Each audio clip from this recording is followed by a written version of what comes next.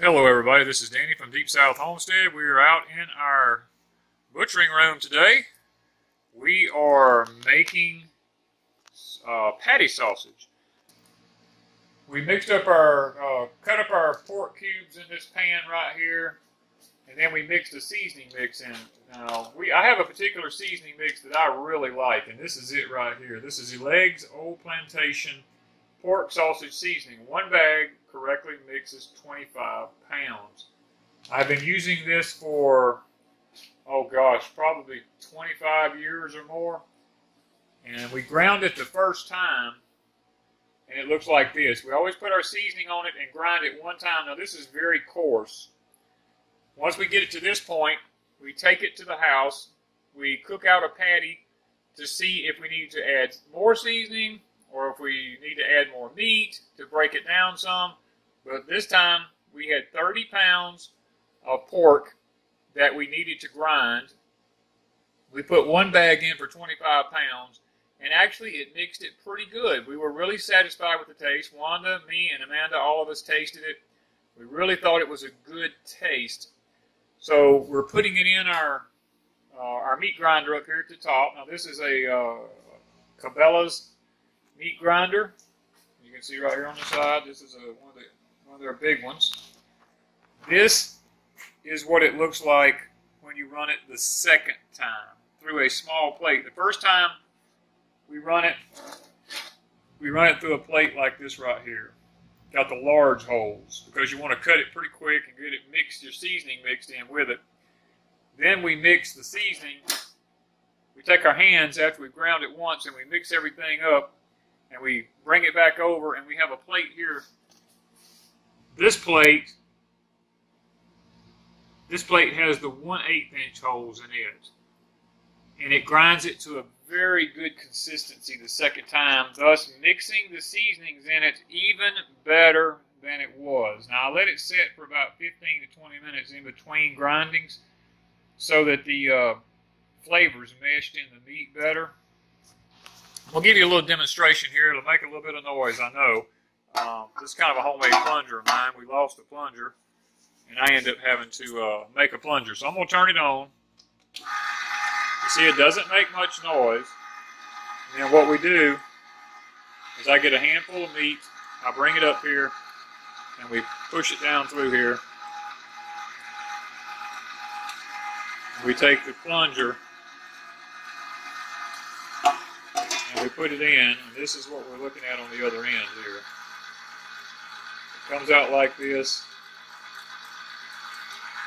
Now we do this not only for our sausage, we also do this for our hamburger meat because we like our hamburger meat ground rather fine. We don't like the big coarse ground hamburger meat like you get from the grocery stores a lot of times, because it makes a burger that wants to fall apart a lot of times. You see there what it looks like coming out. This is about a 60-40 mixture of lean and fat. For sausage, that's what we like because we like it to be able to cook it slow in a skillet and it have enough grease to be able to cook it out. So this is the project for Deep South Homestead. Now Wanda's in the house today. She's actually canning sweet potatoes today. And this right here, I don't know whether it'll be in this video or not, but we're actually going to be canning some of this sausage here. We're going to be putting it in some pint jars. I'll give you an idea of how it starts off there. We're going to be canning some of this, about half of this. We're going to probably do 15 pounds of it in pint jars and 15 pounds of it in 1 pound packs made into patties and put them in the freezer so that we have our patties already made, and then the ground stuff will be, let me turn this off just a minute. The ground sausage put into the jars for canning will be used for things like making cheese dips and stuff like that for when we have gatherings or get-togethers or something like that, or maybe just for at night. You know, we just want to have some chips and dip and stuff like that. We'll use the sausage in it. Or if we want to make casseroles, Wanda just talked about using the sausage mix in casseroles and stuff like that.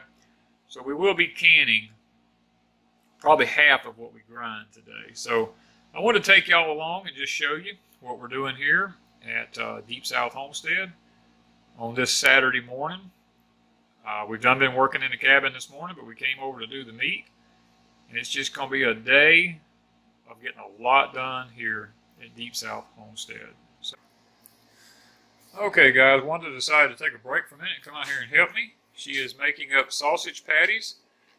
We are putting them in wax paper and folding them over like that. And once she gets 8 per pack, she's going to put them into these Ziploc bags like this. And that's the way we'll store them in the freezer, so that when we take one out, we'll already have 8 patties pre-made.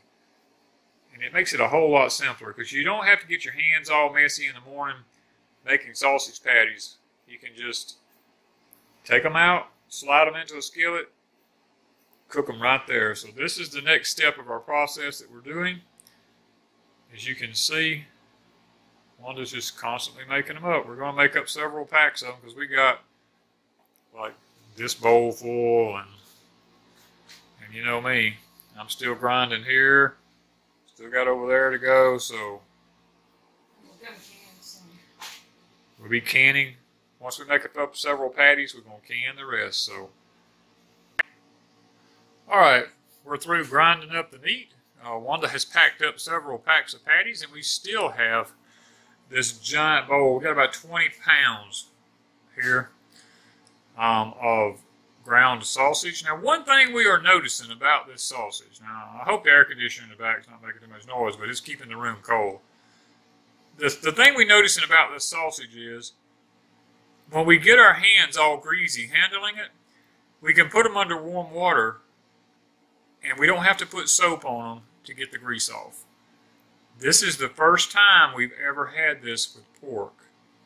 Now, these pigs were grass-fed with a small amount of grain every day of whole kernel corn. They eat, 2 pigs eat half a gallon of whole kernel corn every day. And they just, the rest of their food was just grass and swamp. They lived in the woods, they lived in the swamp, and eat grass. I don't know if that has anything to do with it or not. We're noticing that the meat, I don't know if I can get close enough, the meat is really red. It looks like beef when you take it out of the freezer. It's not the pink looking meat like pork is. The further I get away from this, you can kind of tell a little bit about what I'm talking about how red it is. Even Amanda looked at it and she couldn't believe that it was pork. She says, that's beef. There's no way that's pork. It's too red. And so we don't know if the grass feeding it has anything to do with that or not, but we're noticing a lot of things about home-raised pork here that we have and the way we raised it.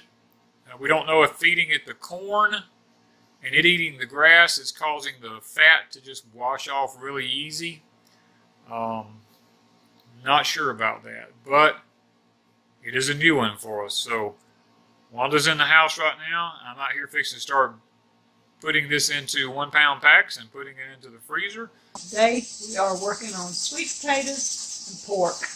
I've got the canner going right now. I just put 7 quarts of sweet potatoes in it. So those will be coming out in 25 minutes. Well, the stove will go off in 25 minutes and it's got to cool down. So another 30, 45 minutes and then we'll have our sweet potatoes out. In the meantime, Danny and I have been grinding pork sausage. And so I wanted to try a couple of things with the sausage this time. First off, we're going to take fresh pork sausage, and I'm going to raw pack it in my jars, and I'm going to can it.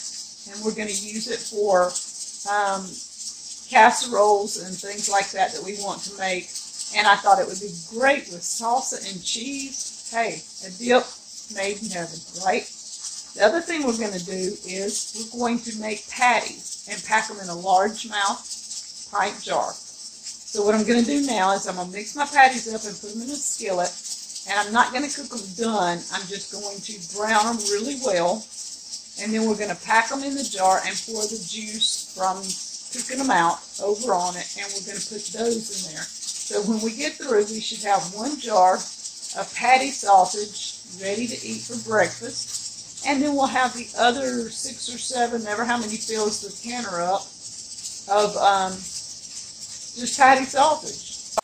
Okay, I tried to keep the patties reasonably the same size and thickness, and I tried to make it so that they would fit in my jars, each one of them. So, we're going to cook it just a minute or so longer on this side. We're going to flip it, and then we're going to put it in our jars and put this juice in the jars. And the patties will continue to cook in the jar and create more juice. Okay, I flipped this sausage 1 time. We're going to leave it here about a minute, and we're fixing to put it in the jars. And if I do not have enough oil here, I'm going to heat a little bit of my lard up and pour over the top of it just to be on the safe side. So this is some of our lard that we cooked out. Beautiful. I put a little bit in here so I'll have more juice to go over my sausage. And we're going to be packing them shortly. I managed to get 5 of these sausage patties in 1 jar.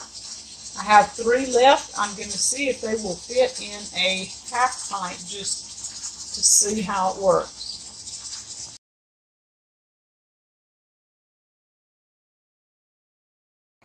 All right, Miss Wanda is packing some in the jars to be canned. She also has, if I can pick this up, this one we're doing some experimenting with. This one she made some sausage patties, kind of pre-cooked them a little bit, packed them down in the jar, and poured some of the liquid back around them. And these will be pressure cooked just like the rest of them are. We're experimenting with that.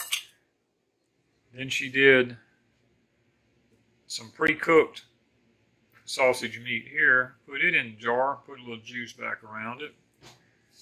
And then we are, like I said, we're raw packing some.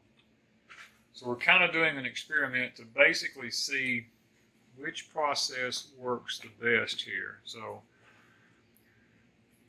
we're going to continue to show you guys what we're doing. We'll show you what it looks like when we take them out, how it worked, so that we can all learn together. We'll put these in the pressure canner for an hour and a half, and we'll see how it goes, guys. When you're raw packing, you don't have to add any liquid because they will add their own liquid. The ones that we pre-cooked, we did put some liquid in because that's the proper way to do it. So we're going to get them in the pressure cooker here in a minute. We've got it all sitting here ready to go. We're going to show you what it looks like when we get to the end, guys. Okay, guys, here's the finished product. As you can see, the one with the sausage patties right there is still bubbling pretty good.